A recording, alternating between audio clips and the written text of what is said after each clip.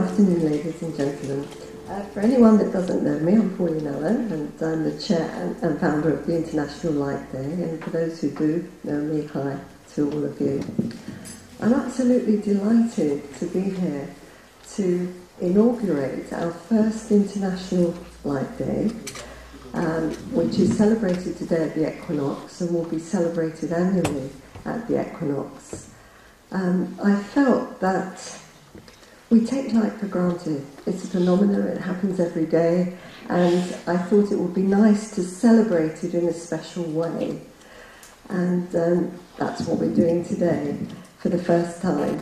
So hopefully each and every year we'll be able to celebrate light, and light being in all its manifestations.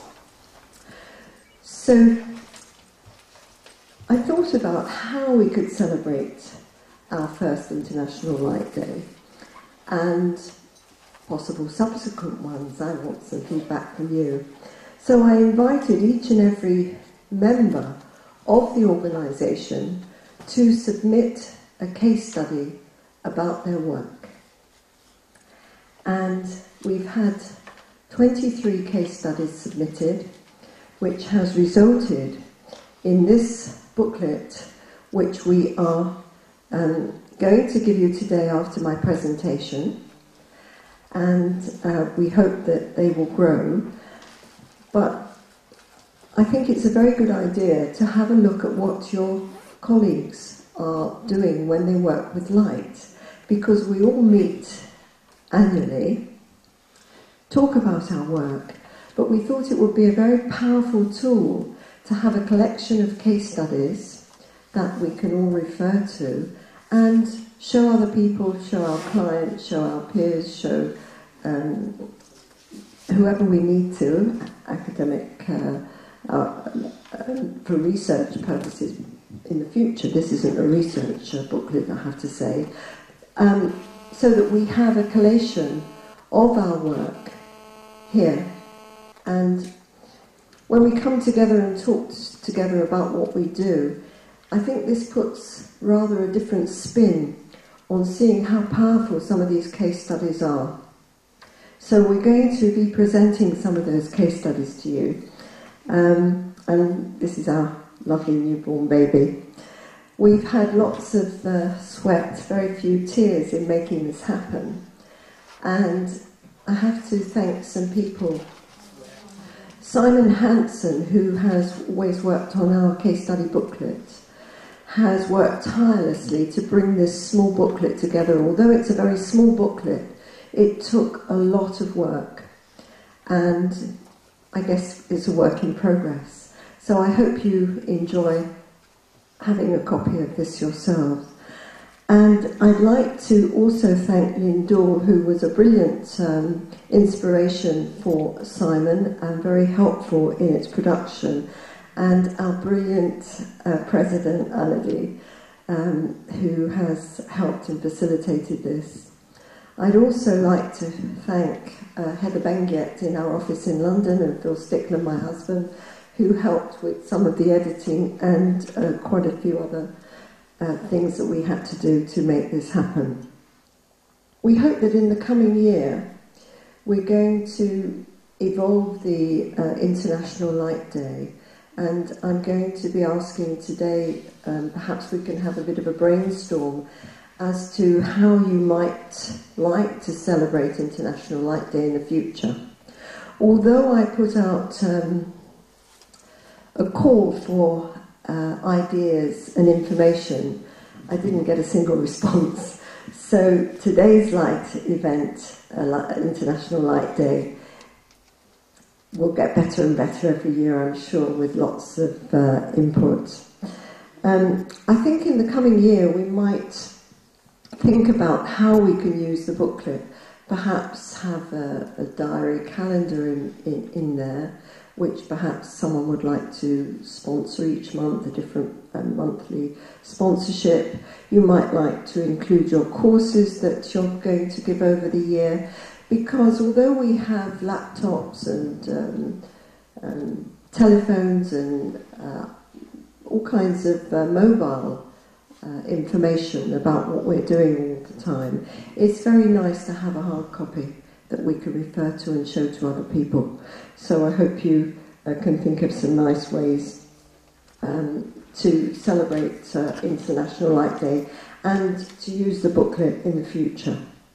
So I've asked some of the people who have included we have included the case studies in our booklet to present to us today the case study that is in the booklet. Sadly, not all of them can be here today, so we either have video presentations, and in one case I'll read the case study. But for those that are not on this list and have their case study included, can you please stand up? Thank you. Great. Please, will you stay standing up, please, because I'd like you to introduce yourself, say where you come from, and the light therapy that you use and what you do. So we'll start with Teresa. I'm giving a short talk about it tomorrow in the forums, so shall I wait for tomorrow? Well, no, I'd like you to say, this is about your case study. My case study. Okay. Oh, well. Yeah. Okay, I'm Teresa Sunt. I come from England, born in Greece. My experience is as an art teacher, trained in Rudolf Steiner as a Rudolf Steiner teacher, and also with Theo Gimbel and other color therapists. For the last 10 years, I've been working with light, working for a company that sells light, but I work mainly these days with people with painting and color to try to balance their whole psychology and also illnesses, and well, not illnesses, but physical things. So it's basically through color and painting that I work more these days. And that's my case study about it. Thank you. Well, hi, I'm Gabrielle Hure-Steichmann.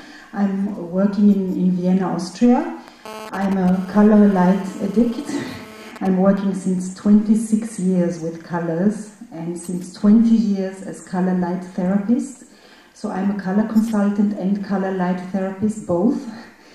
My first training as a light therapist was with Theo Gimbel 20 years ago. Then I trained with Jacob Lieberman, and I've been working with his method, with his SRS light device for 10 years. And since 2.5 years I'm working with a monochrome color dome of Karl Rieberg, and I'm also doing workshops with him. And my case study is a case of a woman who came to me, and she was,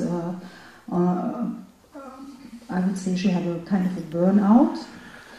And I did, I think it was only 4 or 5 sessions of monochrome color dome, but combined with my other counseling or therapeutic work, I'm a systemic constellation facilitator, so I did a family constellation with her, and I did inner child work, and to find out which colors are needed, I'm using Theo Gimbel's Hygieia color spine chart test.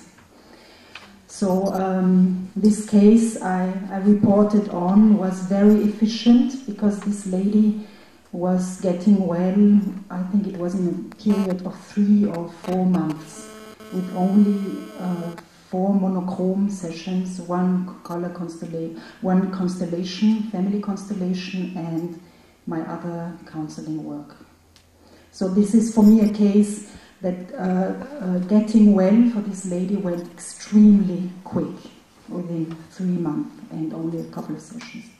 Thank you. I'm Christiane, also from Vienna.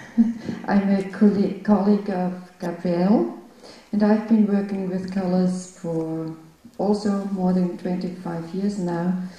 I've studied something else, but sometime I started to get on with color consulting for dresses and for rooms and for buildings and so on. And this didn't isn't enough for me, because I realized color works out, and I am a color maniac like you all, like we all are, and so I jumped deeper into the theme, and now I realized that people may change just by wearing another color on their body, or being surrounded by another color. And this was so extraordinary, this experience, that I thought you must use color around your whole body, and I was thinking of rooms with colors. And after some years, the form of the pyramid arose in my inner realization.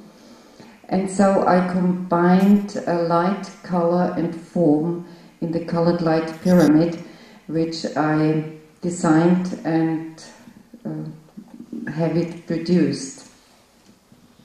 I have it now, and there you can lie in. It's big, it's 3 square meters or 2 square meters, and has the shape of a pyramid. And in the construction you have the light built in, and you may choose any color you want for the moment, or you can make a revolving, how do you say, changing light. You know. So this was my idea, and it took me 5 years to work on it, to make prototypes, to fail and begin again. Yes, and there I had a lady with severe hormonal disorders. She hadn't had her period for half a year or so, and she was lying in the pyramid, and after, I think it was 6 weeks about, where she used to go into the pyramid, everything came back, and I really was so happy. And it's now 2 years ago, and it still works. So this is my case. Thank you. Hello, I'm Eva de Jong. I'm from Holland, from Haarlem, close to Amsterdam, and I work with the Orosoma system. I don't know if many of you have heard of it, Orosoma color therapy. Yeah, they have these beautiful colored bottles. Funnily enough, I just got this from the car to show to someone, so just to give you an impression. There are by now 111 different bottles with 2 color combinations in them, as you can see. And I think it is a beautiful reflection of us as human beings, as colorful beings that we are. So Orosoma offers you a mirror to look into and to see yourself reflected in light. And this is also what happened to the girl who came to me, which was my case study that I put for the booklet. There's this young woman coming out of school, going on a trip, and then getting into a very bad state of psychosis. And before she went on this trip, she already went to see me once just for fun and to see what Orosoma had to offer her. And then after the trip, after her psychosis had happened, she came again to me for real help. So I've been working with her for over 3 years now, and the results have been very, very beautiful and quite quick for first instance. And now she's keeping up a maintenance dose to come and see her development and also to further herself in life. So that's what I've been putting into this booklet. Good afternoon, Phil Stickland, married to Pauline. We set up the Sound Learning Centre in London in 1994. We use a sound therapy called Barrard Auditory Integration Training, often abbreviated to AIT, and light therapy using the Lubitron and the photon. Our main client base is children, but not exclusively so. We see quite a lot of young adults and older people, and our aim is to try and improve people's performance, working on the basis that how the sensory systems function will determine to a great degree how they function, how you function, how I function. If you can improve the auditory or the visual processing, and they appear to be the 2 easiest senses to work with, then you can do something to improve their performance. We don't work with conditions, although a lot of people come with labels: dyslexia, dyspraxia, ADD, ADHD, Asperger's, autism. But we're not working with the condition, we're working purely with the sensory systems. And as I say, if you can improve those to some degree, then you can expect some improvement in performance. And that may be social, emotional, behavioural or academic. We also often see improvements in people's balance and coordination, gross and fine motor skills. So, if you can get any of those improvements, then clearly that can have a great knock-on effect on their general performance. The case study in the booklet was concerning a young girl. I think she was 9 at the time, with underperformance at school, mainly because her reading was so very poor. And she did AIT and she did light, and there was a lot of improvements. Visual fields expanded rapidly or markedly, and her auditory processing improved, and that led to improved scholastic achievement and reading ability. Okay, I'm Lindu from Adelaide in South Australia, and I work with Amanda Hoffman, who's our secretary in the back. We are Samasati light therapists. We use the Luminite system of Julian Bien, a lot of Marcel's Molymed products, which we think are absolutely wonderful. I also have NID's small version of the Sensora, the Sensorita. With the torches, we use them on and off the body, basically on the meridians, and we also work in the field in the oral system. The client that I had was a person with multiple sclerosis, from which he'd been suffering for a number of years, to the extent that he had a wheelchair within the house. If he ventured outside the house, it was with a mobility scooter. He had hemiparesis. He was blind in the left eye half the time. He had digestive disorders. He had elimination problems. He had restless leg syndrome, even though his legs didn't seem to belong to him. He couldn't regulate his temperature. He was basically a mess. And although he's an innately positive person, he was fairly depressed when I started working with him. Initially I saw him twice a week doing, I'd start with harmonization 1, which is a Samasati protocol developed from Mandel. And then there'd be a toxin clearing, and then later in the week the harmonization 1 and immune support. And as this went on over the weeks, there would be some changes. It wasn't just applying the protocol as it is, because Samasati, you actually interact with the energy of the client and you start to feel that you need to use something else. I think it was probably about 2 months that I worked with him twice a week, and then went to once a week, and we went on for probably the best part of a year. At this point, and that was 7, nearly 8 years ago, at this point the wheelchair is in the shed, the mobility scooter is used when he plays golf, that's the only time. He has returned to teaching full-time. All of the symptoms which I mentioned in the beginning are but memories. Obviously he still has to watch his diet, he still has to make sure he doesn't get too stressed and these sort of things. But he's absolutely fine, and in fact he's become a Samasati light therapist himself. I realise that when I call for people here who've given case studies, I suppose that also includes me, but I won't speak very long about the 9.5-year-old young man with Asperger's syndrome and dyspraxia, who are following the DTP vaccination, diphtheria, tetanus and pertussis. At 3 months old he went blind. At 14 months old his sight started to return, but his education afterwards was severely impaired. You can read about it in the case study booklet, but he went on to achieve as just over 10-year-old. He was able to achieve so well at school that he had his work published in a book. So I won't go on about that now anymore, because I'd like to introduce you to Simon. 5 years ago, I was approached by my son-in-law, Campbell, who was aware of my work with light therapy and asked for my help.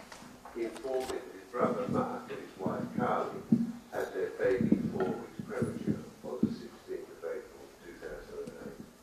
They had been very worried for a few weeks because their baby was not growing, and finally the doctor suggested it was time to induce birth. Baby Mason was born naturally, or as naturally as he could be. One evening, Carly was resting away from the neonatal intensive care unit when she was called down. She was then informed that for some reason a contusion had occurred at the end of Mason's first finger and thumb. First finger was much worse than the thumb. Following the ultrasound tests and consultation with neurologists and other specialists, the paediatricians told Mark and Carly that the end of Mason's fingers were necrotic and would drop off after a couple of months, or they'd amputate. I told him that I was willing to help out, but I would need permission to go to the hospital and treat Mason. The permission was granted and my trip to the hospital began. Most of the time my actions were noted on baby Mason's chart. I treated Mason about 3 times per week for the first 3 to 4 weeks, and in the 5th to the 9th week I treated him twice per week. His index finger was damaged to a much greater extent than his thumb. His thumb recovered after about 6 weeks, showing slight scarring that has now faded completely. He returned home in the 4th week, so I treated him at home. Since I was new to light therapy, it was difficult to trust my abilities. I always had either Mark or Carly holding Mason. That link I felt was important since he was so energetically young, and I felt he was actually sitting in their energetic bubble, an external wound, if you like. They would hold his hand out so that I could put the light on the ends of his fingers and slowly stroke the light up and down the finger. My thinking was to encourage the blood flow back to the ends of the digits. With an adult client, I would ask what they were feeling with each colour. Obviously this was not possible with Mason. However, I discovered 2 forms of communication that were a little bit out there. The first was Mason's immediate reaction to the colour. Surprisingly for a baby, he pulled his hand away if he either felt discomfort with a colour or had enough exposure to that colour. Secondly, I discovered that if I placed my hand behind his finger, his hand, I could feel what I would describe as an echo of the energy that Mason arguably felt, or not. I discovered fairly early in the treatment that the colour Mason preferred to begin with was indigo. Even today, when dealing with injuries, indigo is needed to calm the area. My feeling is that this helps to calm down the shocked cells, and the healing can't actually begin until this has occurred. This was soon followed by green, the colour for healing, and cell duplication. In Mason's case, I found that he also needed orange, or yellow if the orange was too harsh, to encourage or promote a rebuilding of the damaged blood flow to the area of his fingers. I would jump from yin colours to the yang colours, indigo to green, and hold the lights there until he had had enough. Sometimes Mason was unmoved by the gentle colours, so I would try to encourage more cellular activity with harsher colours. At times, like this, his reactions displayed a wriggling disturbance. Please note that these disturbances were not anguish as we'd understand it, but subtle movements that showed discomfort. On these days, I'd use peach pink with an immediate effect of settling him and making him sleep. Then I'd be able to continue with the other colour for a little longer before it became apparent he'd just had enough. His body language was the key indicator in these situations. During the 7th week, I found that Carly was becoming very tired, and I was getting less and less feedback from Mason. I contacted my teacher, Jan van der Est, and his wife, Wilma, and their response was clear: treat the mother. The following week, I gave the mother a treatment, and the day following that, Carly phoned me to tell me Mason's finger was oozing some blood. I went to visit her and found that sure enough there was a small amount of blood coming from where the black skin joined the healthy skin. I felt this was quite safe. I reassured her of this, and I said, I'll have another look tomorrow. The following day she phoned me quite excited and told me that she'd put Mason to bed that last evening with mittens on his hand, and when she got up the following morning and took off the mittens, the black bit had gone and his finger looked quite normal. To this day, the index finger that had more damage than the thumb does show a slight shortening of the end, and the fingernail curls over the end to a small extent, but nothing more. The whole experience was key to my understanding of light and how the body responds to its maintenance, and confidence in my own self to read signs of my client beyond words. That helped me understand what is required. Thank you for listening. Well, that's a brilliant case study to start with, and delightful to hear Simon's voice in this room with us, even though he's at some distance. He's very sorry he can't join us, so we can tell him how well received his case study was. Our next case study is by a young man from California called Don Boninsky, who is a doctor of optometry and a wonderful guy. Thank you. It was about the case about a 62-year-old gentleman who 30 years before had been hit in the eye with a tennis ball. And he had a loss of seeing in his lower left visual fields. And he was an umpire for the baseball team. So when the ball would come in that area, if you were the batter, it was always a ball. But if you were the other team, it was always a strike. So we had difficulty. And so we provided syntonic light therapy for him, and we were actually able to neutralize a blind area, shall we say. It was kind of like a relative scotoma, what we call. And I can help you better with showing you some of what we've done. We used John Downing's Lumitron, and we saw him for like 20 sessions. And I do an area that we call nascentization. We kind of prep the person to be able to receive the light.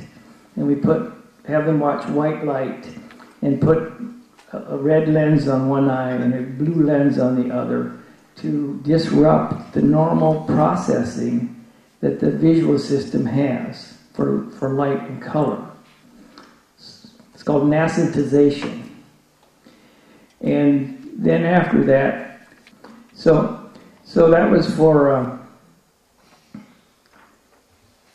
the red-blue glasses, and then I gave him ruby. Ruby is a very interesting color. It's a mental balancer, so to speak, and because he was concerned about that. And the actual light that we used to treat the condition was the yellow-green light, which we used for 11 minutes. And that was on each visit. We saw him for 20 visits. Hit by the eye, 32 years before. And no lesion. He saw pretty well. His visual acuity, ability to see small detail was 20/25 in the left eye and 20/20 in the right eye. And this is a photograph of his retina, or we call it a fundus photograph. And here's the optic nerve, and these were the lesion areas over here. This was on July 8th of that year that we saw him. This was his one of his visual fields of that left eye. We used what's called a frequency doubling technology, and it's kind of like a white light that flashes on and off. So it gives critical fusion frequency plus the sensitivity to light, and then decrease that or increase the light intensity to tell what their thresholds are. It's a very sensitive area, and kind of showed some of these areas here that had a loss, and there's a numerical component with those also. And then I did campimetry with the color visual fields, and got large enough the white field was out here, but the color field seemed to be limited in this same area right in here. And this is his normal blind spot area, which is a little bit distorted. And the color relationships with the red, green, and blue are a little bit out of phase.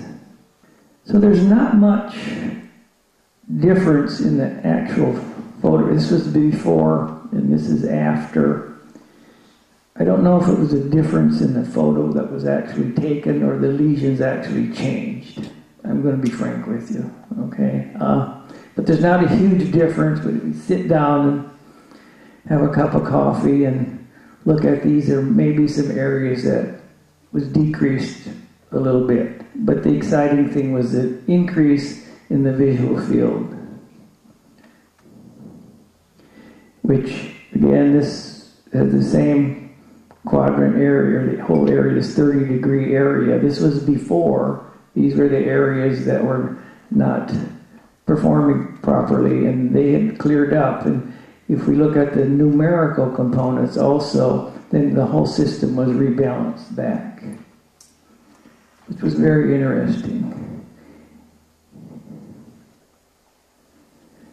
And this again was his initial visual field with the campimeter, and this was afterwards then, and these had opened up, and the relationships of the color had rebalanced also, and the normal blind spot here. So the bottom line was that he was really happy, because now he could see in that area, and he enjoyed baseball more. That's the bottom line in all this. And as I tell everybody, what do we do? What do we do? We help people make money and have fun. Help people, make money, and have fun. Pretty practical about all this stuff. And that's my wife, and then I, Susan, and our little dog here rides in the motorcycle too. So that's part of this having fun component. Okay, and I'm waving goodbye to everyone. Thank you. Thank you for that, Don. Great. Okay. Our next case study is from Premo in Canada, who also sadly can't be with us today. We'll just load it up and get going with that. Hello, everybody. Nice family. I am very happy to present you this little talk about pain management using the central light sessions. For me, it's very exciting to discover that it could work with pain.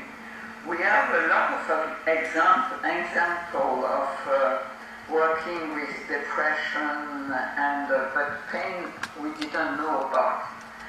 And we have a lot of examples. I choose one, and for sure I choose the miraculous one because it's a very interesting case. It's a woman. She was diagnosed with inflammatory breast cancer, which really is also now bone cancer, and very painful for sure. And also she refused because it was stage 4 palliative care, So she refused any chemo or radiotherapy. Now we are in 2013. She's still very much alive. And she's still there, very much alive, and functional, which is amazing, at home, driving her car. And when she came for central session last year, she was bedridden, deep depression, a lot of pain with a lot of drugs. And now she's just on fentanyl patches. She could stop all the pain medication after a few weeks of treatment, which is for me miraculous. For her it was also. The treatment of this woman is very simple. Actually, she's coming every 3 days, and first we started to use laterite when she was really anxious and depressed. I started with the reverse, which is more for anxiety because she could not sleep. She was waking up a lot of the time. So we chose that first. Then for pain, which is working quite well with neuropathic pain and cancer palliative care. And so we use the fire within. And then one session really to bring back energy, which is a 5-minute very energetic core session.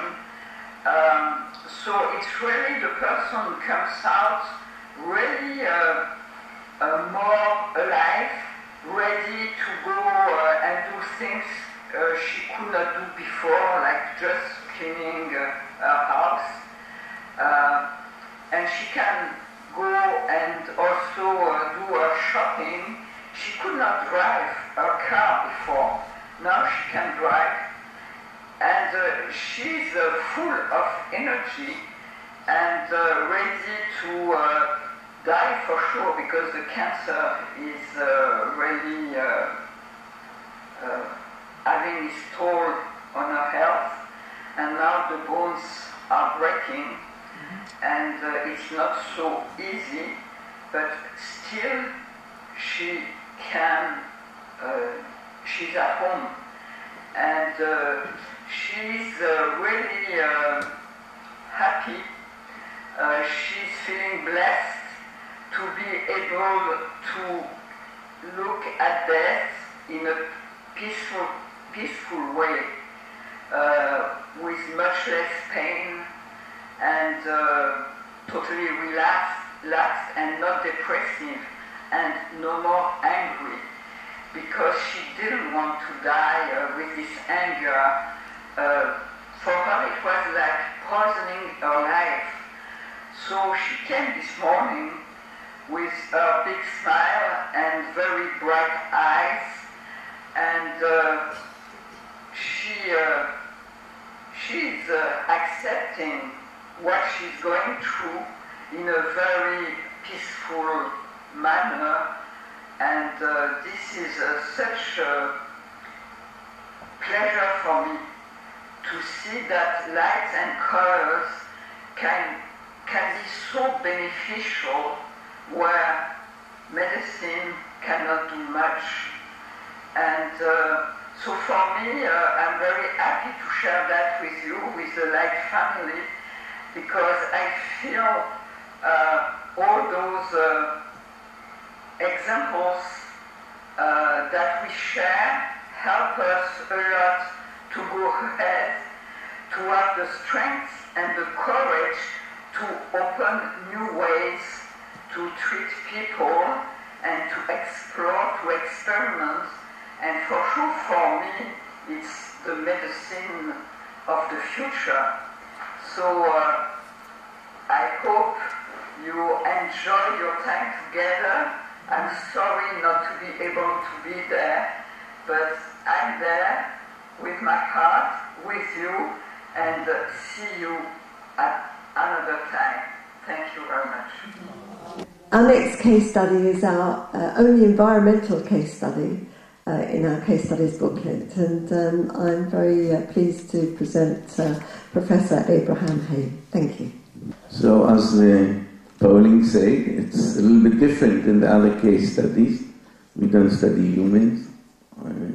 We study environmental effects of light on an animal model in relation to breast cancer. This is a paper which was published in 2005 by Christian Kajochen from a sleep laboratory in Basel. And what Christian showed was if you expose people to dark, and then you expose them, this is at 7:00 in the evening, 7:30 in the evening, 2 hours later, he separated them into 3 different groups. This is blue, green, yellow, or what we could get as 550 nanometers, 450, and this is black. We are not interfered with light. These 2 groups were interfering with light, but in different wavelengths. And then the protocol goes on, and you go to sleep. But what he could show is that there was no significant difference in melatonin suppression between these 2 groups, where in the group that was exposed to short wavelengths, there was a suppression of melatonin, body temperature didn't fall, heart rate didn't fall, which has to do with the suppression of melatonin. So we are working on a model of mice that we inoculate them with breast cancer cells, mice breast cancer cells, and then we can grow them under different illumination conditions. So this is just shows us, this is from a paper that was published a few years ago, or 2 years ago, and we can see that what suppresses melatonin as an illumination is the natural white LED, more than any other illumination that is used. And here we have the incandescent bulb, 65 watts, but it's coated with a blue color, like a blue lamp that you use. It also suppresses melatonin. So the blue or the short wavelength has to do with melatonin suppression. So this is from a paper that was accepted for publication. We have here 3 groups. This is the control group, where the mice are inoculated with 4 T1 cells, and these are bulb mice, females. And this is the control group. This is a group which is interfered with 30 minutes of light in the middle of the night, and it's 460 nanometers and 450 lux. These are also interfered with light, the same light, but they're treated with melatonin in the drinking water in the 1 hour before lights went off.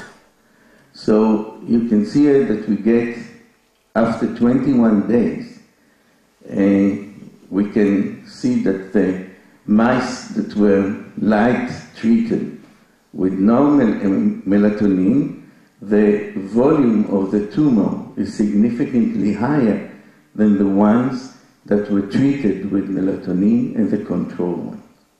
And this is in 21 days. As we inoculate the cells under the skin, we can have a continuous measurement of the volume of the tumor. And this is what we can see here.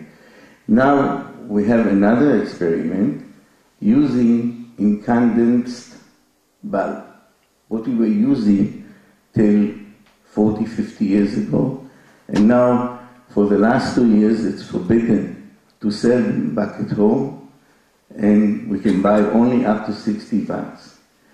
So these results resemble very much the ones of Christian, because we have here, this is the control group, they are not exposed to light. These are the ones that are exposed to light, and these are the ones that are exposed to light but treated with melatonin. So if you see here, this is after 33 or 34 days, this is after 21 days. So when the mice are kept under incandescent illumination, the growth of the tumor is relatively very slow. Okay, we start from a high amount of cells that we inoculate the mice with. But you can see the effect of melatonin, which is very important. So when we removed tumors from the first group, or from the first experiment, and we extracted the DNA of the mice, we could see something which is interesting, is when we expose the mice to light at night, we can see that what we are measuring here is the percent of methylation of the DNA, the global DNA. We don't go still for specific genes. We look at the whole DNA, and we can see there is a loss of methyl groups from the DNA. But when mice which are exposed to light at night are treated with melatonin, it brings it back to the normal level. Okay? So we can show here that there is it's an epigenetical difference, and actually what light does as a mechanism, it changes the rate of methylation. Most probably through melatonin, because we can see that when we add melatonin, we can correct it. Now, there is a good correlation, but we haven't got here really in big samples, but there is a correlation between the size of the tumor and the level of hypomethylation. This is the tumor mass, okay? And when the tumor mass is high, you can see that the mice are more hypomethylated than when the size of the tumor is smaller. Now, this can be used, we think, as an index or a way to scan the population. I would like to remind people who are not aware, but breast cancer takes about 10 to 15 years to develop.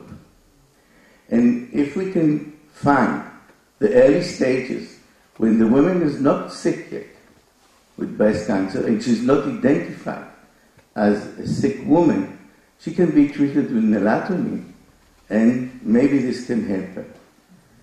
So, but as I said several times already in this meeting, I don't think that the medical field likes such ideas.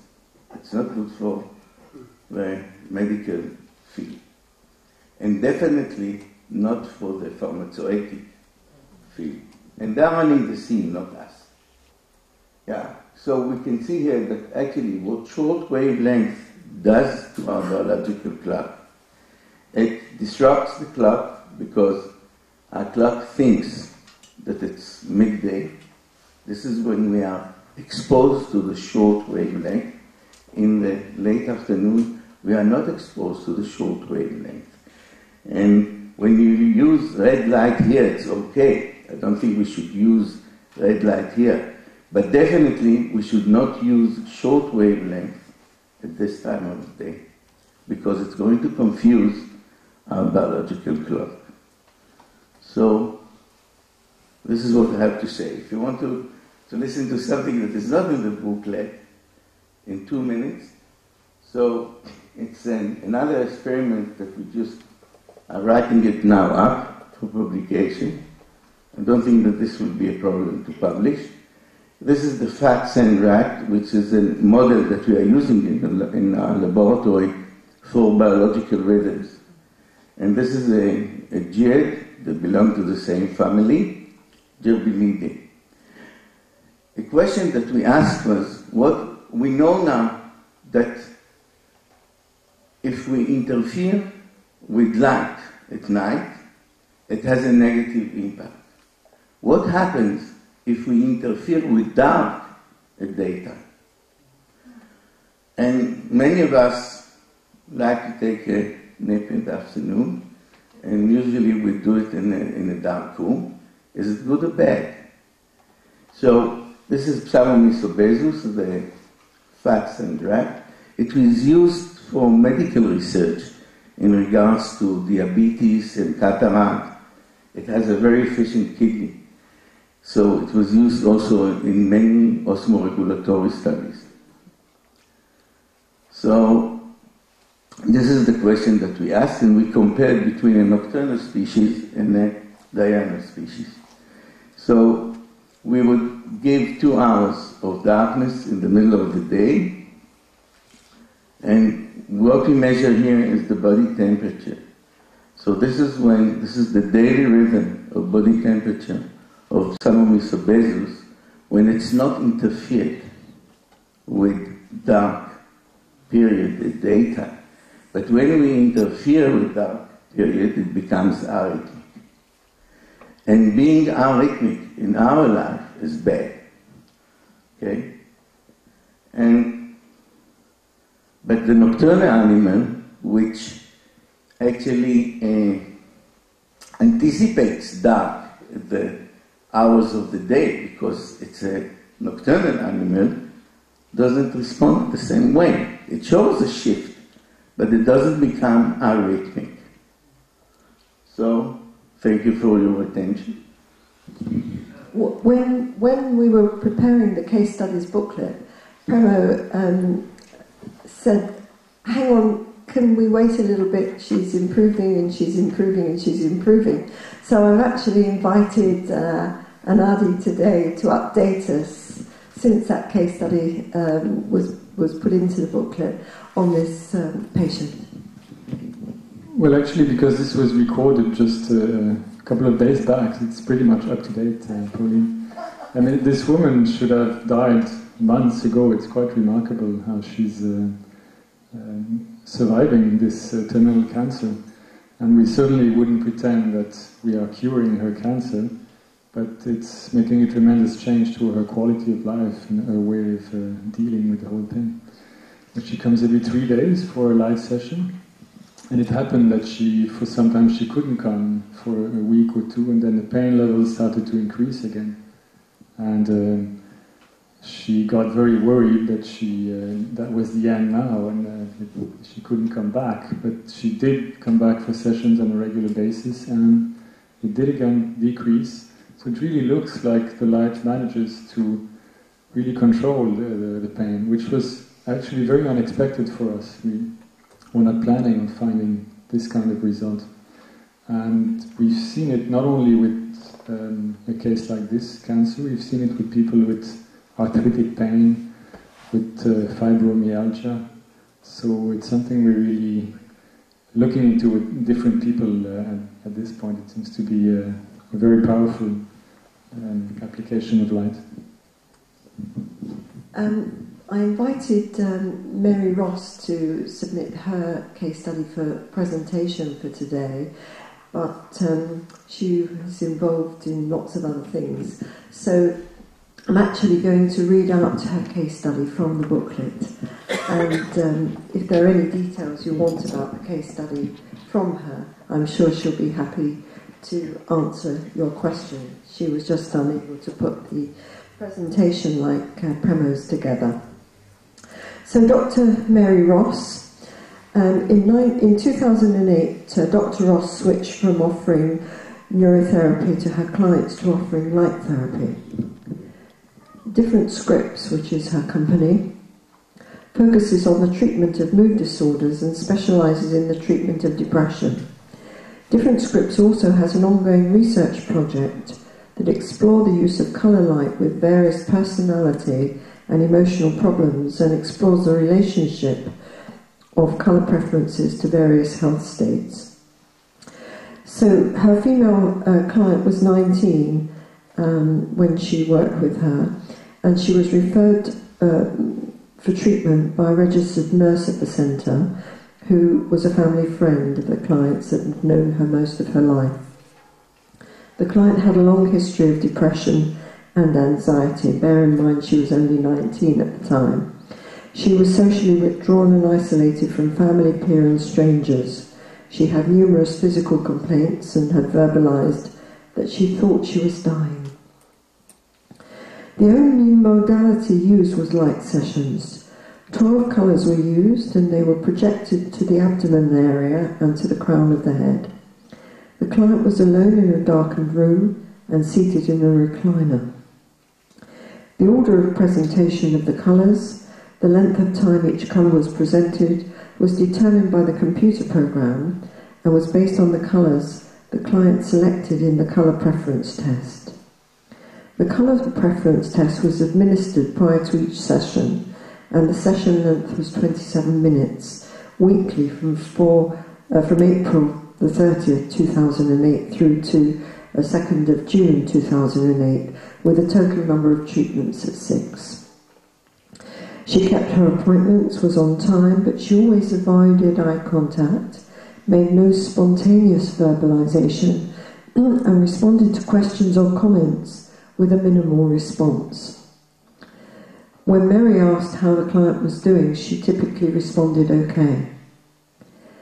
She thought she was not responding, but feedback provided by her mother via the referring nurse indicated she began responding with the first session and made excellent progress. After the first session, she told her mother that she didn't know she was in the light, but she'd never felt better. She went out that night to a nightclub with her friends and was more outgoing and engaging than she'd ever been. She even initiated conversation with several strangers. With the sessions, her outlook became brighter. She was less anxious and stopped having various physical complaints and no longer mentioned a fear of dying. She has continued to be more outgoing with her friends and more open and engaging with her family. Both the mother and the referring registered nurse were amazed and pleased with her progress. So she does show a graph which you can see in the case study, and 3 years after treatment the client continues to be symptom free. She's actively involved with the family and friends. She's steadily employed since the termination of her treatment, and she's now happily married with a 1-year-old child. Although she never indicated to Mary, she told her mother that she attributes her changes to the light sessions. So, thank you for that case study, Mary. And our next case study coming up is from Dr. Ed Condrot, a leading homeopathic ophthalmologist working with traditional and alternative therapies for the treatment of eye disease. Thank you, Ed. I am here live. This is not a video. And I was having withdrawal reactions because last year I missed the ILA meeting, and it's great to be back with all my friends. Well, glaucoma is the third leading cause of blindness, third to cataracts and macular degeneration. And according to the American Ophthalmology Society, those numbers, if you look at all of them, are expected to increase from 28 million today. That's all causes of blindness of 43 million. So it's a serious issue that all of us have to really address and look at. There are 3 keys in the diagnosis of glaucoma: an elevation of pressure, changes in the optic nerve, and visual field loss. Unfortunately, the medical and surgical treatment only look at lowering the pressure, which I feel is really not the most important aspect in treating glaucoma. We should look at circulation of the nerve and balancing the autonomic nervous system. And there's some research to indicate that glaucoma really begins in the midbrain. It's not a disease of the eye. So there's more and more evidence to point that this is a disease of the autonomic nervous system, which would make light therapy a wonderful modality to treat this condition. So in order to treat glaucoma, we should not be looking at the pressure, we should be looking at the function of the optic nerve, improving blood flow to the optic nerve, neuroprotective effect, and also balancing the autonomic nervous system. Now, Don Bernetsky got me in trouble. He got me interested when he gave me this article. That was about 5 years ago, and this was published in the American Journal of Ophthalmology, believe it or not, in 1948, where they looked at the effect of light in the treatment of eye pressure in 1948. The bottom line is red light seems to raise the intraocular pressure in glaucoma, and green light seems to lower it. So there are two approaches if you're looking at the autonomic nervous system. One is high levels of green-blue shift the system to the parasympathetic, and that's kind of the allopathic approach. And low levels of red have a homeopathic effect, based on a lot of similars using like to treat like. And the reason why I choose the red end of the spectrum is, let's see here. In syntonics, U delta is used to treat chronic syndromes. It's also physiological, used to treat toxins, neuroendocrine chronic imbalance, and allergies, and I think all of those kind of fit the state of glaucoma. So in my study, I looked at 11 patients. There's the average age, 72.6. One patient had no glaucoma medication. The majority of them did have glaucoma medications, and of course this could skew the study and affect the outcome because of the interaction with the glaucoma medications. During the testing, I asked all patients to continue their glaucoma medication. I recorded the level of their alpha omega pupil just to see if this would correlate with glaucoma, but there was no correlation. Tensions or intraocular pressure was used with the Goldman tonometer, which is considered the gold standard in measuring pressure. And one thing is that it's a fairly easy measurement, it's accurate, and I think it's a good indicator of success of our treatment. It's a good indicator of the physiological response to any treatment. 10 minutes of light treatment was done with the syntonic light photosynthesizer, and pressures were measured at 30-minute intervals until there was a return to the baseline. And this is the syntonic photosynthesizer that we used, using U delta for 10 minutes. The results, the average pre-light pressure was 19.8. After 30 minutes, there was a drop at 15.5. 1 hour, there was an additional drop. 2 hours, there seemed to be a slight stabilization. And at 4 hours, the pressure also was low. And then 5 hours, pressure was 13.7. So 2 patients had no significant response to the treatment, and 2 patients returned to baseline early on in 2 hours. And you can see the various return to baseline over this time period. And this is a scattergram of the various intraocular pressures measured during that time period. And this is the average change after U delta. And you can see that right around the 3-hour range is the majority of time. And it's interesting that this graph kind of corresponds with the physiological effect of most glaucoma medications. Most glaucoma medications probably have a half-life of about 6 hours. So why U delta? Well, it has a weak homeopathic red effect, and glaucoma is a chronic disease.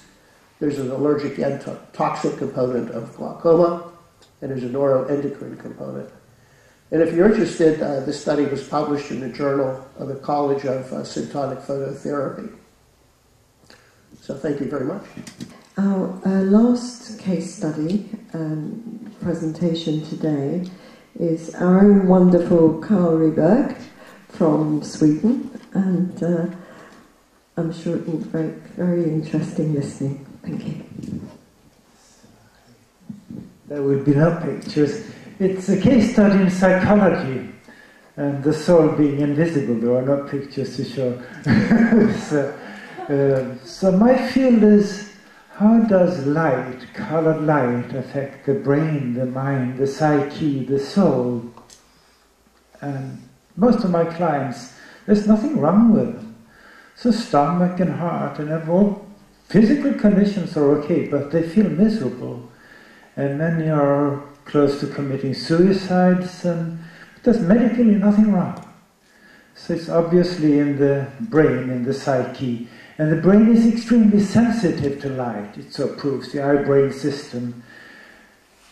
Looking at the brain, there are two structures. We've got the modern neocortex brain, but then we've got the old limbic system, reptile brain. It proves that the reptile brain in particular is extremely light sensitive.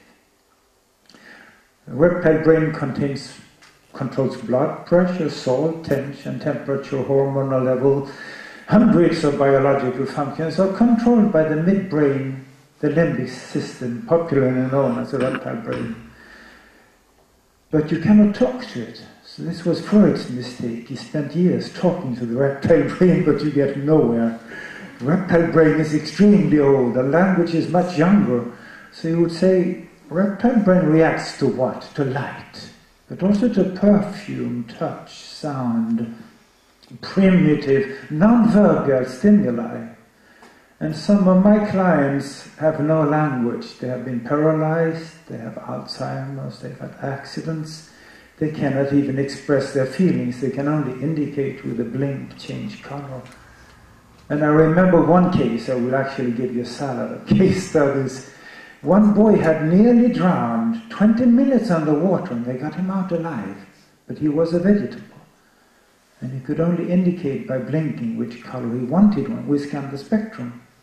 So this complete vegetable would be very interested in a mid-range orange color. And I still remember the wavelength because it was 602 nanometers.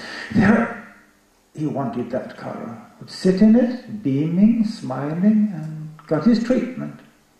Came back a month later, and his only language was still just blinking. And choose exactly that very same 602 nanometers treatment after treatment. And that in music is known as perfect pitch. Some musicians have this thing, you drop a fork and say it's so. And he had perfect pitch, but his brain was damaged. But the old reptile brain was still intact. Could still communicate, say, I want exactly that color, I want exactly that light. So we come upon patients who've lost their language, who've lost contact with their emotions, and then color and light is a language. It's a very convenient language because it's international, it is non-religious, it is non-political, everybody likes color somehow. So it sneaks into the emotional part of their brain, the feeling part of their brain. And so clients will come and see me because they're depressed, they lack courage. And one case study was a little strong girl. She was doing judo, but she never won the championships. She was the eternal number 2, who trained and trained, but never got the first. So she got her light treatments. Something happens to her mental outlook, and she eventually wins that championship. So people will come for sports. Somebody will say, I'm not ill, I'm having a concert tomorrow, I have an exam tomorrow. All these effects of the human brain that medicine largely ignores, because when we say, is there anything wrong, we usually mean physical qualities, but all about the mental, emotional. And what we have consistently found throughout the years, I've been working more than 30, almost 40 years with light therapy, is that people get more intelligent. We see it in the north in the winter, lack of light, people get tired and dumb. And you feed them high quality light, brain shapes up, because you can say that light is like software to the brain. Most people have beautiful brains and lousy software. So you can upgrade them with good colored light. High quality light will work wonders to the brain. So many of my clients Children who cannot perform at school, cognitively impaired, start performing and becoming intelligent, also solving their problems instead of complaining about their problems, which is a very common situation for the patient. They solve it. Huh? And biologically it has shown some of the research that Endre Mestre made in Budapest, that the brain actually generates new neuronal circuits, the brain grows throughout life, and it learns structures. And the case study that I submitted, it's along the same line, is very similar to the young girl that we heard. This is a lady in her mid-40s, 50s, heavily depressed, stomach ulcer, migraines, anything, but nothing wrong. She's extremely anxious, nervous, sleeping pills, but she's a nobody. She's completely grey-black, hides, camouflage, has very low self-esteem. Then we start to work with light. The light system we operate with, the monochrome system, you only get light once a month. Much like in homeopathy, the light treatment is 10 minutes. Once a month is usually sufficient after 4 treatments normally. So she gets her 4 treatments. And you see this little grey mouse starts to blossom. She was working as a graphic designer, and she was a good designer. So her boss says, I want you to make a presentation for our customers. And she got dead nervous and says, no, I cannot do that. And eventually she gets the courage, she makes that presentation, everybody likes her, she's now a well-known person.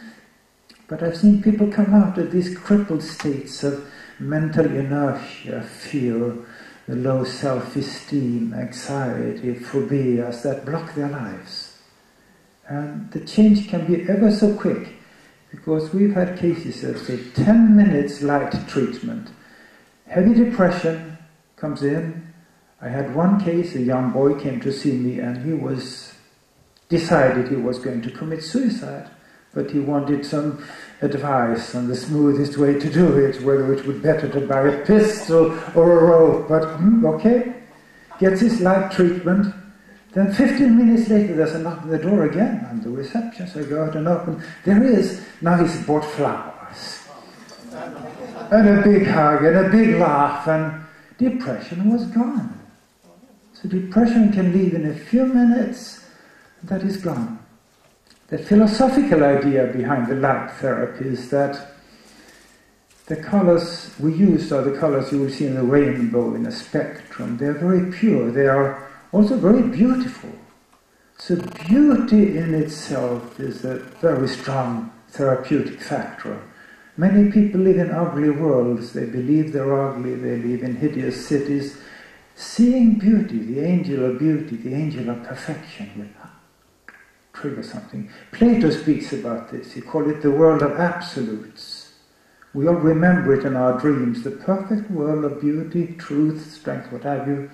Color can take you back to that. And in English, the magic English language, you actually say you remembered. You're remembered instead of being dismembered, which is much worse. I remember.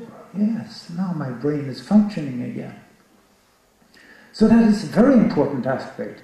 It's difficult to prove. There are no statistics because the soul casts no shadow. You cannot measure the soul.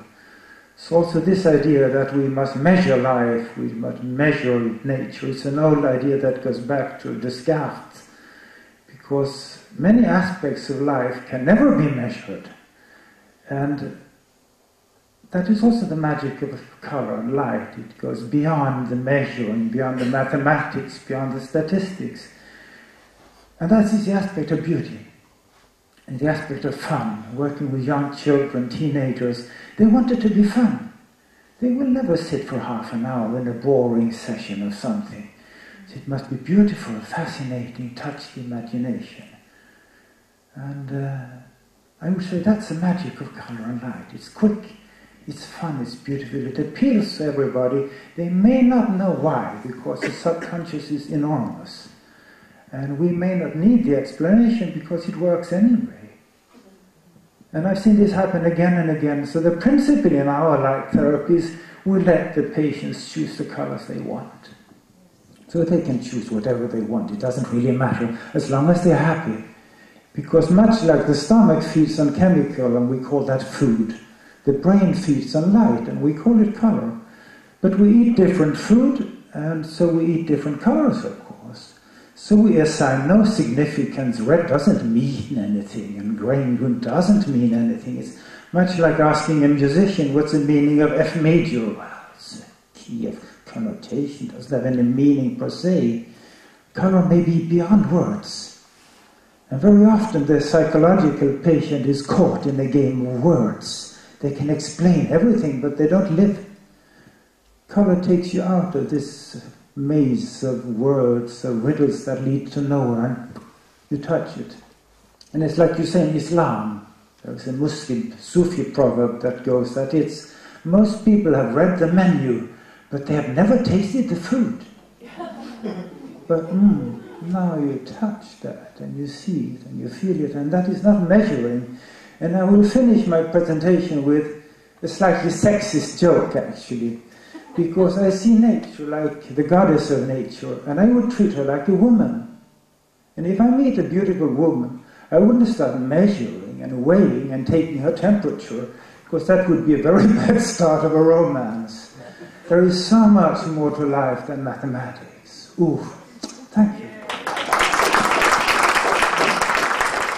Okay, so you've now had a taster of our case studies booklet, and hopefully when you're working with light in the future you might think, this might make a good future case study. So I mentioned some of the ideas for possible future ILD, International Light Day, but towards the end of the presentation I'd love to hear from you. If you do have any ideas, we could do a bit of brainstorming about this. We did intend to have a glossary, which didn't quite make it into this time's case study booklet, but everyone's details are listed in it. If we don't have too much time for brainstorming today, please let Anadi and I have your thoughts for future events and case study booklet. So I'm always looking out for interesting articles and work that may have been published. And I'm not sure if any of you are familiar with the book The Reason I Jump by Naoki Higashida, which has recently been published in English. He's a young boy from Japan, and he wrote about his experiences with autism when he was 13. He's 20 or 21 now, but the book's just been published in English. So I'm going to actually read you some excerpts from the book because it's very applicable to how he thinks about light. And please bear with me while I read these to you. So, in my work, our work, we work with children every day, and we see the effects that using light therapy and sound therapy can have in making a difference in their lives of children and adults. But listening to what Naoki says in his book is a whole different ballgame, because he feels, we can't feel what he feels, and so he feels these effects which we work to help, and he gives us his insights. So I thought it might be nice to listen to these wonderful insights that come from Naoki's book. Unfiltered direct light sort of needles its way into the eyeballs of people with autism in sharp straight lines, so we see too many points of light. This actually makes our eyes hurt. Light wipes away our tears, and when we're bathed in light, we're happy. Perhaps we just love how its particles pour down on us. Light particles somehow console us. This is an absolutely beautiful thought that he's given us, his insight into how light affects not only him but others with autism. And if any of you are familiar with autistic people, you may often see them doing this, perhaps filtering the light. There are many reasons for this. So we know from our work that working with individuals with autism, with light therapy and sound therapy, can help them to change and improve their life. So I just want to move on to something else that he said about the power of green. So he says, our fondness for nature is, I think, a bit different to everyone else's. I'm guessing that what touches you in nature is the beauty of the trees and the flowers and things. But to us people with special needs, nature is as important as our own lives. The reason is that when we look at nature, we receive a sort of permission to be alive in the world, and our entire bodies get recharged. However often we're ignored and pushed away by other people, nature will always give us a good big hug here inside our hearts. The greenness of nature is the lives of plants and trees. Green is life, and that's the love, and that's the reason we love to go for walks. So that's another beautiful statement from him, and we know that green is a calming colour for many people. So I've called some of these interesting articles light facts, so I hope you're going to enjoy listening to them. Because last month, this man who is, he's a comedian, a satirist and a writer. His name is Rory Bremner, and he was very famous for satirising one of our prime ministers, namely Tony Blair, over a period of time. So it's only since a relative was diagnosed with ADHD that Rory Bremner felt that at the age of 52 he'd been suffering with ADHD the whole of his life. He felt that the condition should be called attention overload disorder. His ambition is to make a documentary where he takes Ritalin to show its effects, what he describes as a chemical kosh, and bring more information about ADHD to public awareness. Bremner states that if he himself had been given a chemical kosh when he was young, his creative juices would not have flowed, and he feels it would have impacted on his career negatively. So he's really talking about a natural method, so perhaps we should suggest, once he does his experiment with using his chemical kosh, that perhaps we give him some light to counter the effects. So this is a light fact on pain relief. So it seems that the medical establishment are coming around to the idea that light can help in pain management. This is an article from the Daily Telegraph in London just last month in August.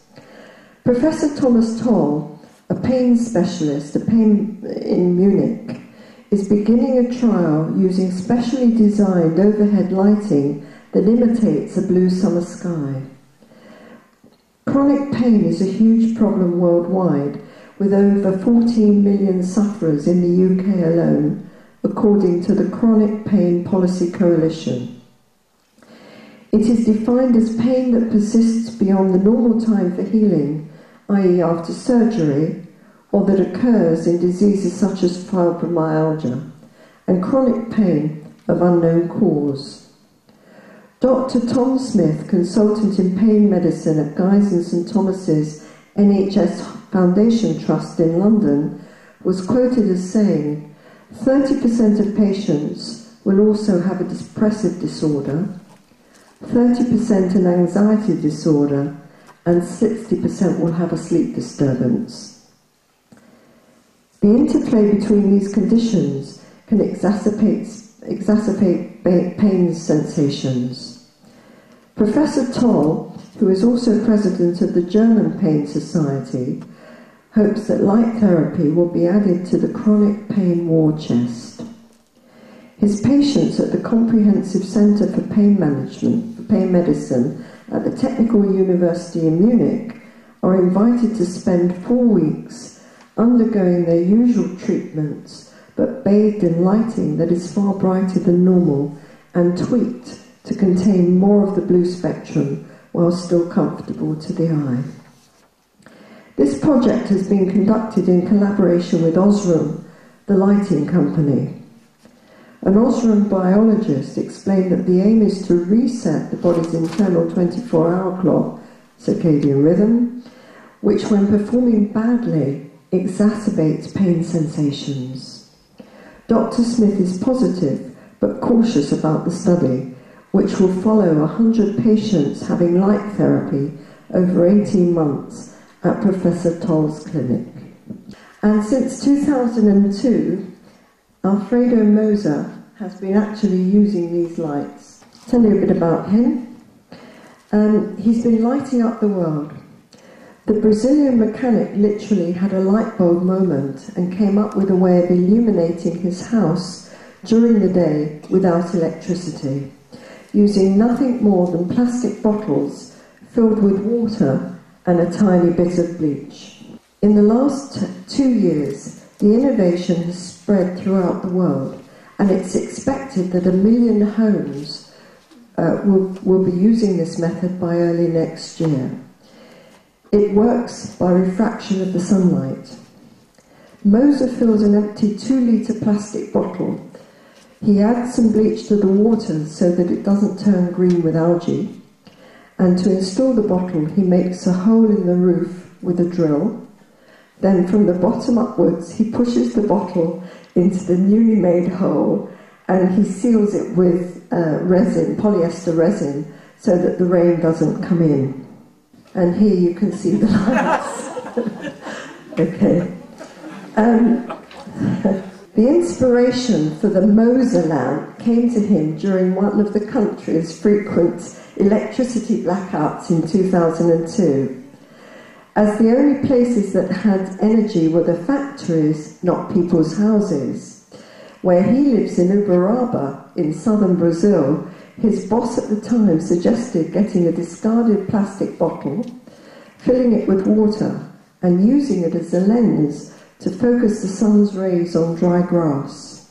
That way, it could start a fire and be a signal to rescuers.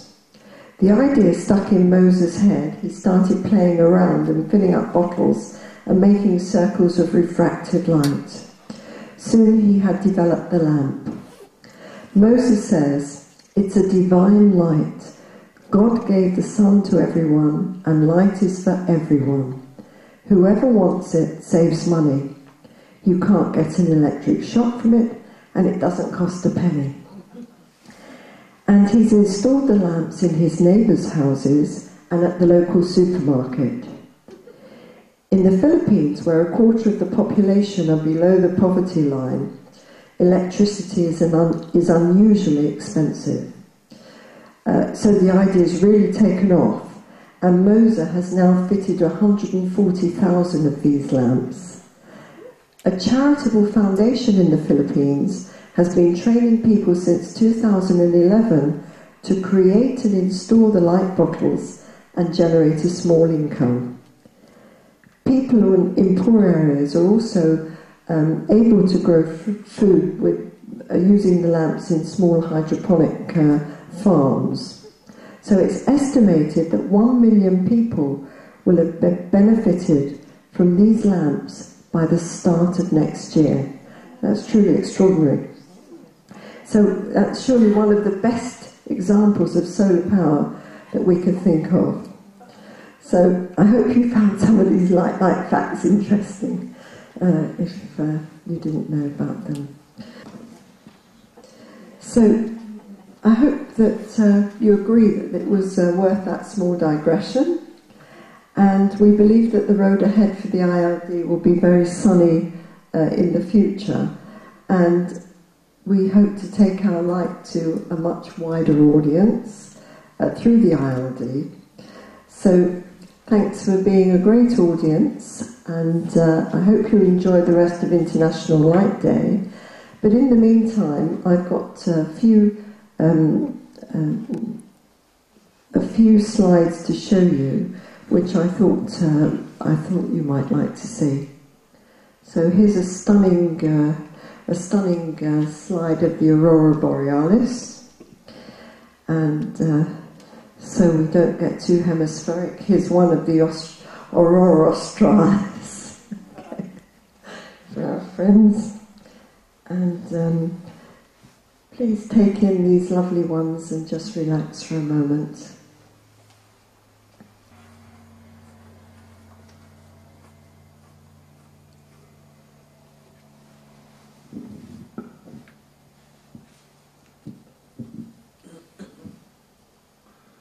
Thank you very much.